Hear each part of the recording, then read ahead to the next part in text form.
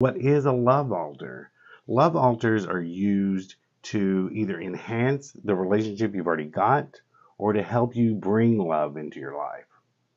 So, one thing you're going to do is find things that are associated with love. I know a lot of you like gemstones and crystals, so there are a couple you can actually put on your altar. Rose quartz are associated with love. Garnet, it deals with passion. And you may put some things like sodalite or lapis. The blue is associated with the throat chakra, and it's going to help communication in your relationship.